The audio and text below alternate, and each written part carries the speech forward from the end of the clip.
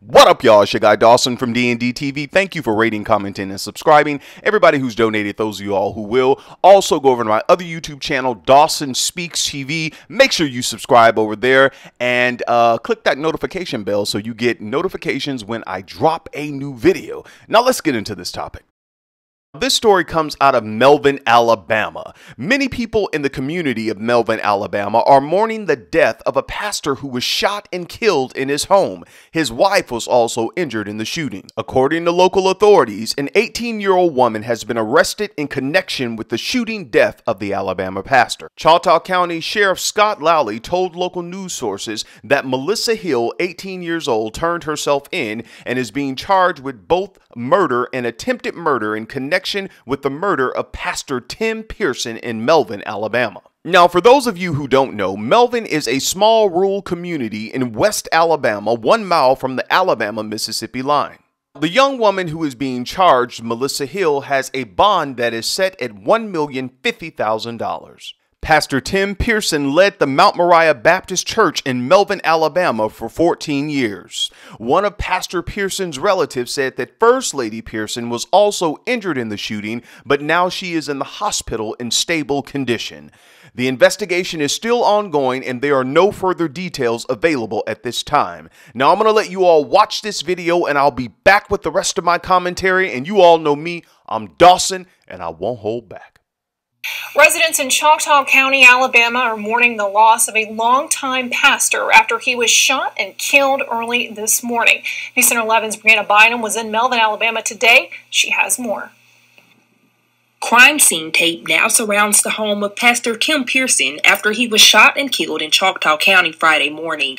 A family member says his wife was also injured but is now in stable condition. Pearson served as pastor at the Mount Moriah Baptist Church for 14 years. Residents we spoke with, including Deacon Cornelius Banks, say they're heartbroken.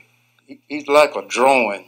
He would draw you to him by what he believed in, and he's helped me out a whole lot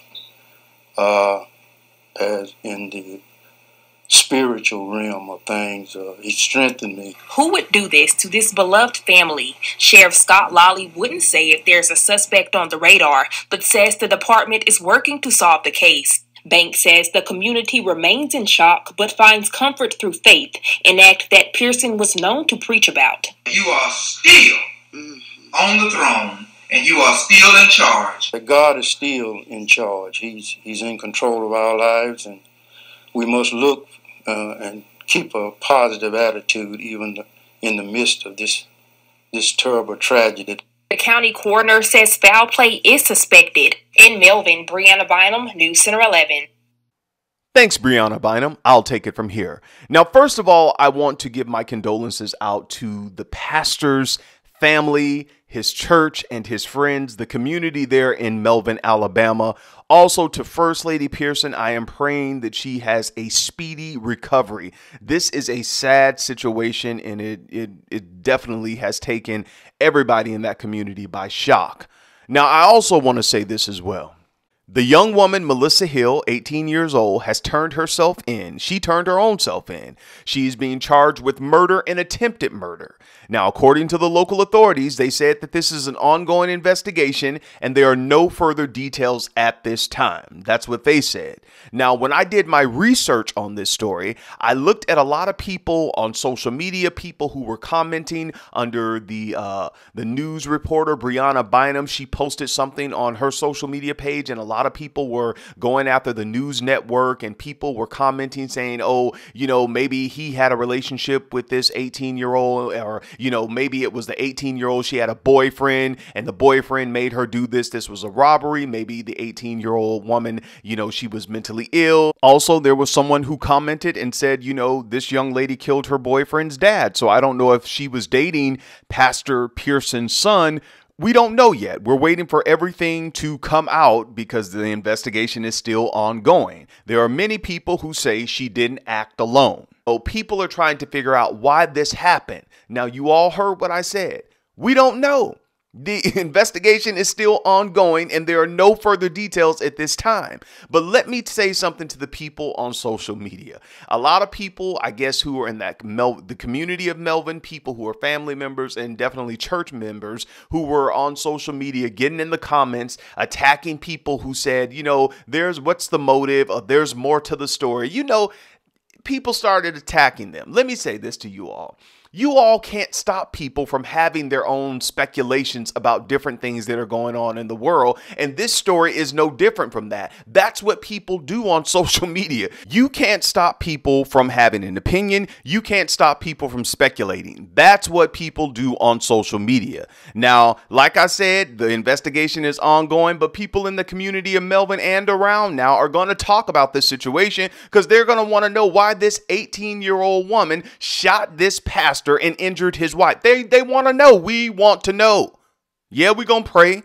We want everything to work out for the wife. And this is a sad situation, but people still want to know.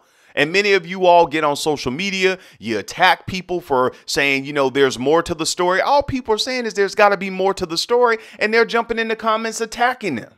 You can't, I mean, you could do whatever you want to do, but you can't stop us from talking about it. You can't stop us from asking questions. Now, I'm going to go ahead and get off of this because the people in those comments, reading those comments, I was like, man, come on, man. People can ask questions. I think there's more to it.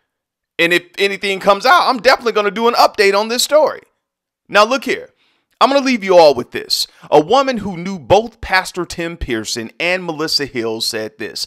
Her daughter was really good friends with Melissa Hill. And I'm going to leave you all with this and I'm off the topic. This lady's name is Selena and she said this. I've known Melissa all her life. She and my daughter were elementary school best friends. She used to stay at my house all the time. I can't imagine her doing this on her own just because. She was such a sweet, beautiful, respectful, and talented young lady. She had so much potential and now her life is ruined forever. My heart breaks for her. With that being said, I feel so much sorrow for the Pearson family. I knew Pastor Tim Pearson and I knew he was a godly man and helped many people. I hate that this happened, but I have sympathy for both sides. The true story may never be known, but I believe she wasn't alone in planning and carrying out this tragic act. I pray for all involved on both sides. Now I'm going to leave you all with that. Until next time, it's your guy Dawson. Y'all take care of yourself and each other. Go off in the comments about this. And again, my condolences go out to the church, the family, and friends of Pastor Tim Pearson. And we pray that First Lady Pearson has a speedy recovery. Take care.